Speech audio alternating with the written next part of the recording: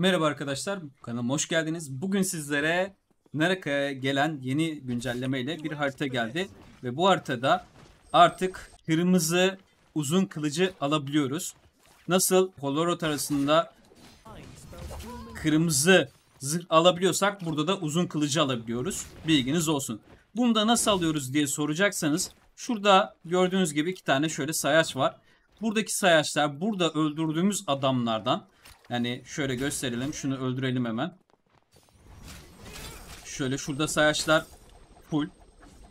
Buna tokat attı. Neyse.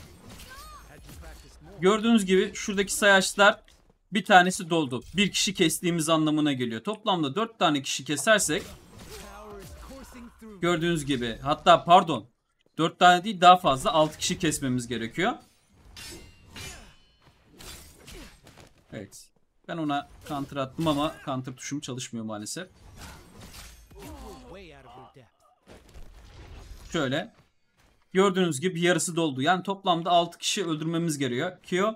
Eğer bu tabii ki üçlü de geçerli arkadaşlar. Eğer tekli de oynuyorsak 2 kişi öldürmemiz yeterli oluyor şurada. Yani şu bölgede, gördüğünüz gibi sarıyla kaplı olan bölgede. Eğer teklideysek 2 kişi, ikilideysek 4 kişi. Yani her adam başına 2 kişi düşüyor arkadaşlar. Öyle düşün takımda şey yaptığınız zaman. Bunları sayaçları doldurduğumuz zaman tam şurada, tam burada bir portal açılıyor. Ve bu portala girdiğimiz zaman kırmızı uzun kılıcı alabiliyoruz. Onun bilgisini vereyim. Ben hızlıca direkt sizi bekletmeden diğer adamları kesip videoyu oradan kaldığımız yerden devam ediyor olacağım. Diğerleri adam alsa bile fark etmiyor. İlk 6'ya ulaşan bir kere vurabilir miyim? Gördüğünüz gibi neredeyse kusursuz başarımını alıyorsunuz. Ve hemen burada bir portal oluşuyor. Bir durur musun? Şurada bir portal oluşuyor ve size sadece sizin girebileceğiniz bir kere giriş hakkınız olduğu bir şey çıkıyor. Ve buraya girdiğiniz zaman 30 saniye içerisinde bu kılıcı almanız lazım. Eğer alamazsanız zehirlemeye başlıyor sizi o da ve ölüyorsunuz buradan çıkamadan. Gördüğünüz gibi kırmızı kılıcımızı aldık. Sayaçlarımız doldu ve devam ediyoruz. Bu şekilde ve çok fazla vuruyor. Ve öldürdüğümüz zaman da sağ tarafta gördüğünüz gibi kırmızı bir işaret var kılıcımızın üzerinde. Onu da göstermiş olayım. Bu da kırmızı kılıçlı bir kişinin yani bu şeyi aldığını ve o kişide olduğunu, yani ismini o kişide olduğunu anlayabiliyorsunuz. Bilginiz olsun.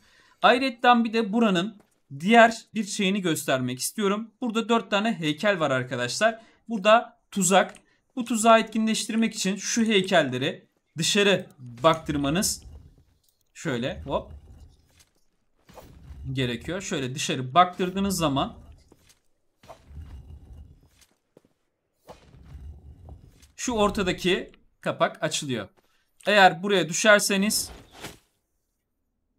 gördüğünüz gibi 5-6 tane ok yiyorsunuz. Burada fazla dolaşırsanız eğer şey yapabilir ve yukarıdaki kapakta kapanıyor olacaktır. Onun da bilgisini vermiş olayım ben sizlere arkadaşlar. Bilginiz olsun.